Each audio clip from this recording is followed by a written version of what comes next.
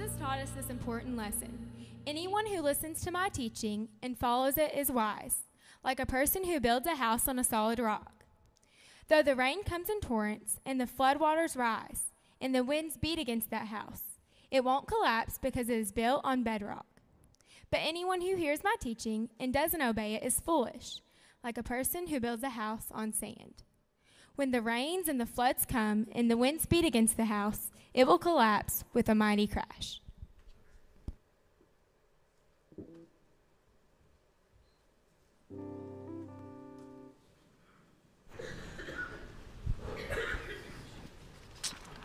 If you flip to the back of your Bible, there's a book called Revelation that's a little bit different. If you're not real familiar with it, it's a strange book. It's like post-apocalyptic. It's kind of sci-fi in nature. It's really strange. Lots of people are confused by it. In fact, it's probably the most debated book in the Bible to this day. And so knowing that, I'd like to sum it all up in one sentence. Right? That seems like a wise thing to do. Okay, so here it is. The basic gist of the book is this. He who overcomes wins. That's it. And it's very strange that I would try to sum it up that simply, but that's it, all right? And the whole book is written for people who feel tempted to walk away from Jesus. They feel tempted to kind of leave it behind and go on. There's pressures outside. There's pressures from within. They've accepted Jesus. They followed him, but the pressure's built too much, and the temptation for them is to walk away. And it all kind of crescendos in chapter 21, verse 7, where it says, he who overcomes wins. He who overcomes, he who doesn't fall back, he who doesn't give up, the ones who stay firm, the ones who stay present, the ones who don't back down, they win. And what they win is the blessing of Jesus. It's the promise of an inheritance that they would overcome all of this world, that they would have eternity with him. It's incredible. And then the next verse says, who doesn't overcome. Verse 7 is all positive. It's all really good. It's he who overcomes. Verse 8 gives us a list of who doesn't overcome. Now, before we look at the list, I want you to imagine in your mind, who is that? Who is it that doesn't overcome? Who is it that won't receive the inheritance of Jesus, right? And I want you to think through in your mind, who are those people? What are those kinds of things? What kind of things would you look at? Because there's a list, and we're going to look at it. But before we look at it, I want you to think through and try to come up with what your list would be. How would you categorize the people who are not overcomers? All right, you got a couple ideas going? All right, this is the list. It's Revelation 21, verse 8, and it starts with this. Now, the first one I have left is a blank because that's what we're going to talk about today. All right, so here's where we're going. But the rest of the list says the faithless, degenerates, murderers, sex peddlers and sorcerers, idolaters and all liars. For them, it's lake, fire, and brimstone, second death. It's really harsh, especially coming after verse 7. It's kind of strange, very contrasting, all right? And so we have faithless. This would be like the unbelieving. Degenerates, that's a fun word. If you were translated a different way, you might find the word vile. It means there's a stench, there's a putridness to their lives, that God doesn't even like the smell of their lives in his nostrils, right? Murderers and sex peddlers and sorcerers, that's fun. That feels like that comes out of left field, right? It's the people who just find a little bit too much enjoyment in celebrating the things of Satan, okay? And most of us, I think, as we look at that list up to that word, we're probably feeling pretty comfortable about ourselves, all right? We're like probably not big issues that we're dealing with within this church. But then the next two, idolaters and liars, for me at least, seems to get a little bit more personal. It's something that I think probably is a little bit more real. Now here's the deal. You thought of some things. You had some ideas of who you thought might end up on that list. What's not included? What's the word that's missing? Was there overlap in your list and within this list? All right, like seriously, I want you to think. I don't want you to just consume what I'm saying. I want you to think. What would you put on this list? What's missing? Because I can come up with a long list of stuff that isn't in this list, right? Like I can think of thieves. I think of like child abusers, right? I have all sorts of different things that come to mind. I think of like addicts. I mean, what else would fit within this list? The 10 Commandments has a long list of things that aren't included in this list. What's the one word that's missing? It's cowards. It's the cowardly. That doesn't seem to fit in my mind. I don't know how you feel about that word, but it doesn't seem to fit in my mind. It seems to kind of be in contrast. Does it really deserve to be listed next to murderers? Do cowards deserve to get placed right next to child abusers? I mean, it feels to me like it doesn't fit. And really what we're going to see here is that when we're talking about cowardly, we're talking about this. It's the fear that is symptomatic of unbelief. That's what coward is. And it fits with that second word, faithless. It's that when you're being a coward that you're really unbelieving. That's the big issue. That's what we're going to unpack. And Revelation was written to people who were tempted to fall away, tempted to walk away, tempted to fall back. And they needed to be encouraged. They needed to know that there was danger in this. Pressures from within, pressures from society. And God says that the cowardly are not overcomers, that they're losers, that they're not winners, but that they are losers, that it's categorically the same as murderers and idolaters and unbelieving. Now, in the early 90s to mid-90s, there was a fad that went around, a clothing fad. It was this brand of clothing called No Fear. How many of you guys remember this? All right?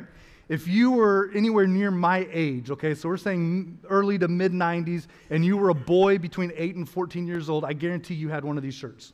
Guaranteed. Everyone I knew had one of these shirts. I had a shirt similar to this. I couldn't find a good image that would show up really well for you to see, but it was this kind of a deal. It was No Fear, and it would have this kind of a saying on there, and young boys would wear these around to make them look macho. Right? It made them look like they were cool, made them look like they were these little miniature warriors. The reality is that they were all cowards. Every single one of them. I know because I was one of them, right? They wore this. I played baseball for many years. I know that boys would rather watch a third strike without swinging than take a chance of swinging and missing, right? They're cowards, every single one of them. I know it. It's what it is. I lived with this. I remember in the cafeteria that there were boys who would walk on some sides of the cafeteria, but not both sides. Because on the other side of the cafeteria, that's maybe where that one girl was that they thought was kind of cute, but they didn't have the guts to be too close to her where she might actually talk to them, right? Or maybe it was that kid that was going to bully them or push them around, and so they were scared they weren't going to go over there. Even as a small kid, I remember seeing this and recognizing the irony and the hypocrisy of these shirts. All of us walking around wearing them like we were. It was embarrassing, wasn't it? And I was probably the worst of all. I had guts on the baseball field, but I didn't have enough guts to walk down the dark hallway to get to my bedroom at night. That wasn't a joke. That was confession. Right? Like, that's real, okay? That's who I was. And look, we can sit here and we can talk about fear. We can talk about snakes and spiders. We can talk about roller coasters, all right? All the things that we're scared of. I'll tell you that this week I am scared of Alabama. They're coming. Alabama's taking a trip to Austin, Texas next week. It's going to be a bloodbath. It's going to be so, I don't know if I even want to watch it. I'm scared. All right? And Texas wants to join the SEC.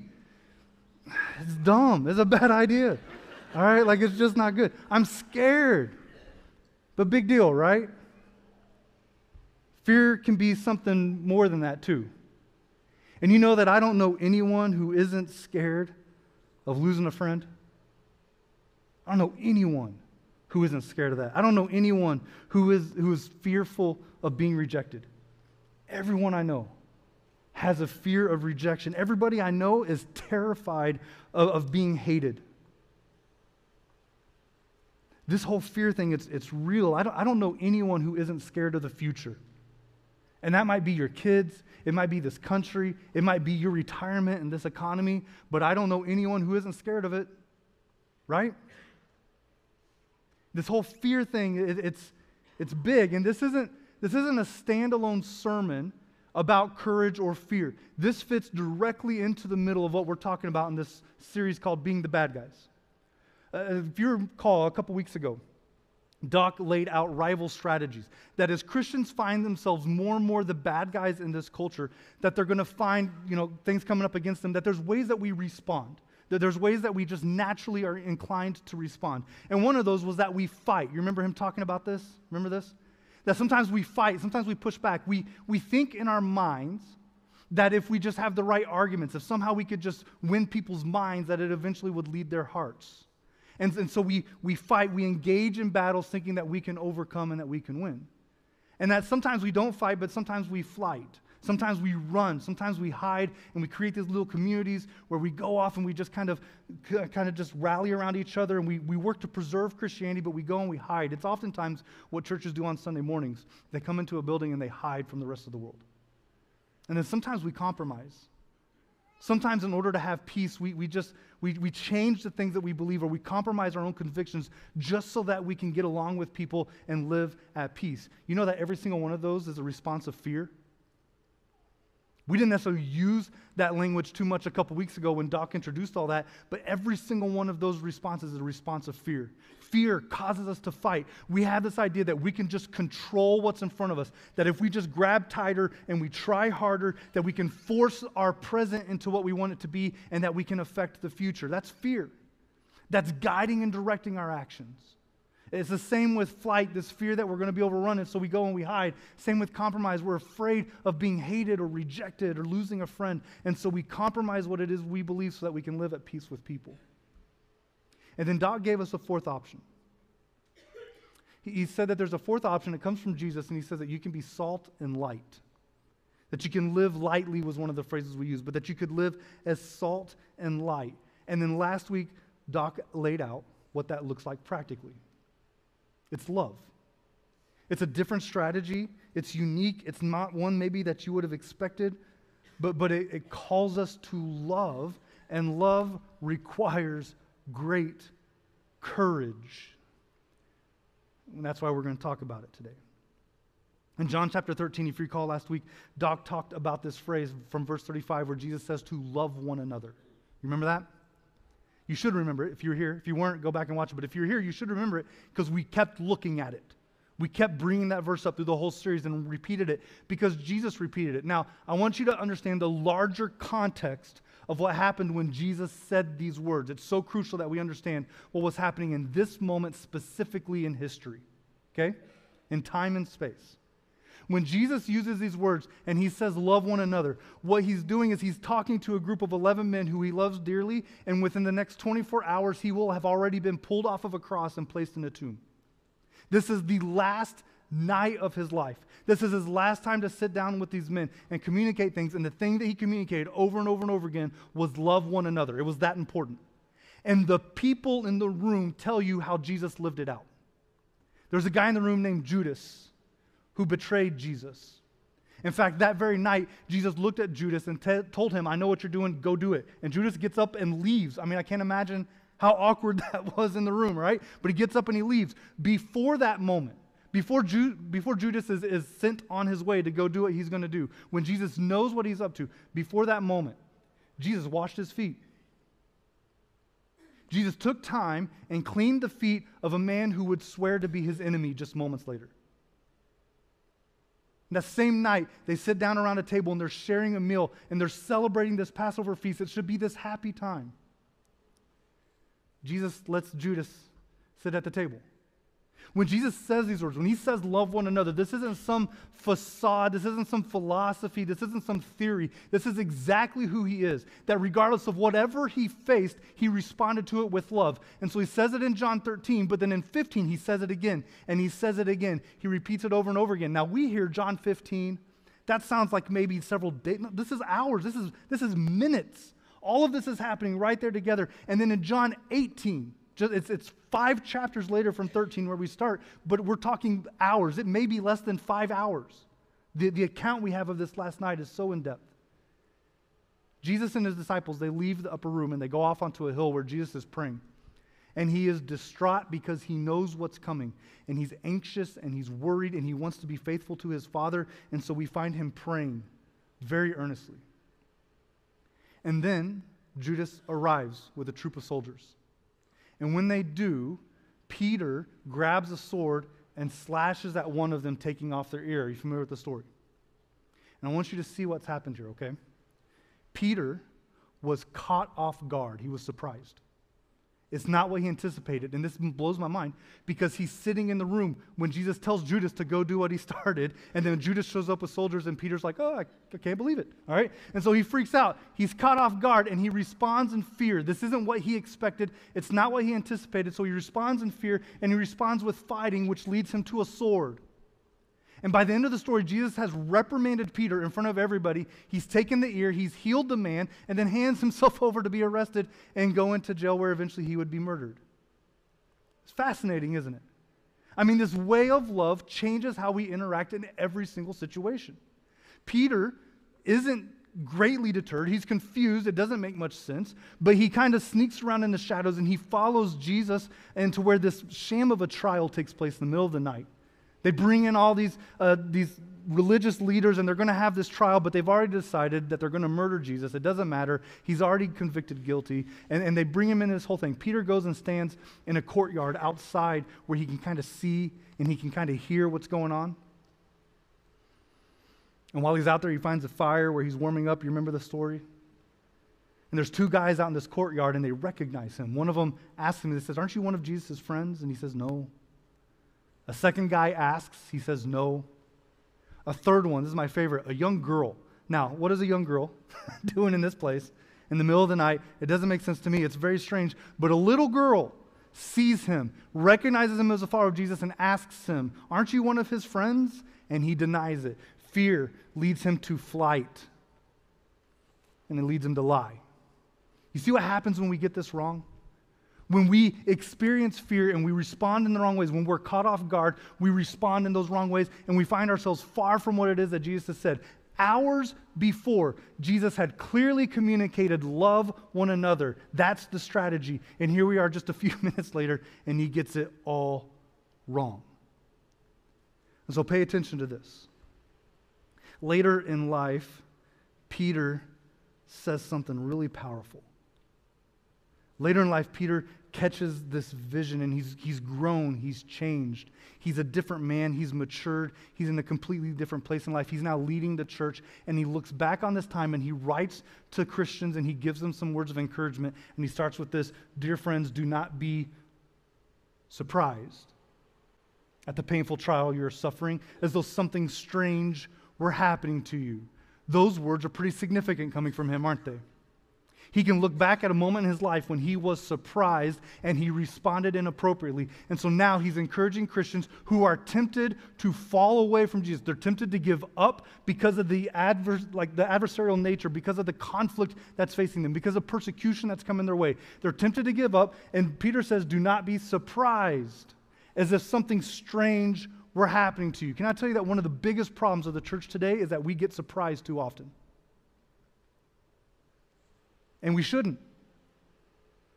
I hear Christians all the time say things like, I just can't believe people would live like that. I can't believe someone would make those kinds of decisions for their life. I just don't understand how in this country people would not follow Jesus. And it's like we've convinced ourselves that we're already living in his kingdom right here on earth. As if Jesus is already on the throne of everybody's hearts, and then we act surprised when people live contrary to that. Church, don't get surprised, because when you get surprised, you respond the wrong ways. It's time that we begin recognizing that we're the strangers in this world, that we're the aliens, that we're the ones who aren't natural to this place. And if we aren't surprised, then we're more likely to respond appropriately. You see how this works? You see why this was so huge to Peter? Can you see how powerful this is that he would share this with Christians later in life? That we not be surprised by how this world works. Don't be surprised when the news says something contrary to Christianity. Don't be surprised when someone speaks against your faith or your beliefs. We live in a broken and fallen world. And if we get surprised, we respond like the world. We don't respond like Jesus. Be on your guard. Be prepared for these things. Peter takes all this and he jumps on a little bit of a tangent, but I think it's worth paying attention to. In verse 14, Peter moves on, and he says, if you're insulted because of the name of Christ, then that's great. You're blessed. Like bonus, right? Like good news. If you suffer, it should not be as a murderer or a thief or any other kind of criminal or even as a meddler. However, if you suffer as a Christian, do not be ashamed, but praise God that you bear that name. There's an interesting layout of truths here, okay? We live in a broken world where everyone's going to suffer at some point. Everyone's going to experience the lows in life. Everyone's going to experience the highs in life. And there's a sense in which our suffering is inevitable. Everybody's going to suffer at some point. That's not what Peter's talking about here. Peter is referencing the fact that sometimes our suffering is because we're stupid. Sometimes we're dumb. Sometimes we do things that are dumb. And we mess up, and then we suffer for it. And I've heard Christians claim that they're suffering because of the name of Jesus and their strugglings. And I listen closely, and I think you're just stupid. Like, I think you've just made some mistakes, and you're experiencing consequences. Now listen, this list that he gives is murderers and thieves and criminals and meddlers, which that's kind of a fun thing to think about, all right? But he gives this list of what it looks like to suffer not in the name of Jesus. I've heard people tell stories of broken relationships with their kids, broken relationships with friends, a tone that they receive in the workplace, and they blame it on their Christianity. They blame it, they claim to be persecuted and that they're suffering because of their faith. It's not always the case. Sometimes we suffer because we get it wrong. We do it poorly. We don't represent Jesus the way that we should. And it leads to sufferings. And so Peter wants us to be very clear. We're going to suffer in this world. Suffering's coming. For some of us, it's already here. But make sure that when you're suffering because of how close you are to Jesus. Jesus suffered. He was executed. So if we get too close to him, there's a decent chance that we're going to experience suffering in his name. And Peter says, that's blessing. Just know that it's coming. Don't be surprised. You should be able to anticipate it because it's coming. And then he moves on to this. Verse 17. He says, it is time for judgment to begin with the family of God. That feels ominous.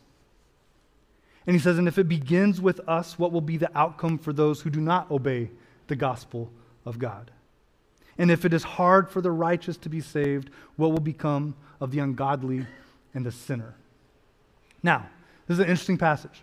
All right, and there has been a perspective here where this word hard has been kind of the focus. Essentially, what we're seeing here is that salvation is kind of a fragile thing. That our relationship with God and what it is that Jesus has done for us, while powerful and incredible, it's still kind of fragile in the sense that it's hard for us to be saved. Peter's writing this to people who are thinking about backing off, people who are thinking about walking away. And the warning here is that if you walk away, you're losing something, you're leaving something behind. Now, the vast majority of interpretation on this verse has always focused on the righteous. It's always focused on the hard. It very rarely focuses on the other side, but I think that's where our focus ought to be. Because here's the reality. When we get this wrong, there's something to lose for us, but there's something greater to lose for our world. When we fight, we lose our light. You remember a couple weeks ago, Doc took that flashlight and he shined it in your eyes, and we all did the same thing. We all leaned back as if light couldn't make it, that far. All right? And so we leaned back and turned our heads so that it wouldn't be too bright in our eyes, and it was offensive, it was painful, it was hurtful to our face. You remember that?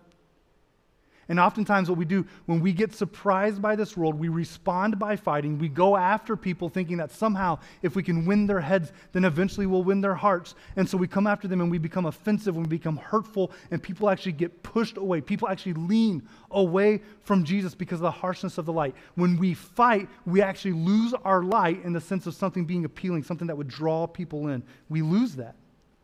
And the people who lose are the world. They lose access to light. And when we fight, we lose our salt. When we run, when we hide, the world loses the taste of the goodness of God. They lose access to the tastefulness, the deliciousness of life with God. They miss out on who He is because we've retreated, we've hidden, we've pulled that flavoring away from them, and they have to live without it. I mean, we have something to lose, but the world has something great to lose. They lose access to that. You see how that works? When we compromise, we lose Jesus. We just kind of lose Him altogether. We compromise with people over and over and over again until eventually you look around and you realize that you're not following Jesus anymore, and Jesus hasn't been where you're at for a long time. What happens when we respond wrongly, the ultimate losers are the world. It's the people who don't know Christ. It's the ones outside of Christ. If the church is found to be lacking, Peter says that there's going to be judgment. It's going to start with the church. And that in that judgment, if the church is found to be lacking, it's the world who loses. They lose their access to hope. Do you believe that? I mean, I would argue with God all day long on this. I can't believe that that was his best strategy. But it's the one he's chose. That the way in which people come to know who he is through the church. That we would live lives of love in such a way that it would draw people in. Do you believe that?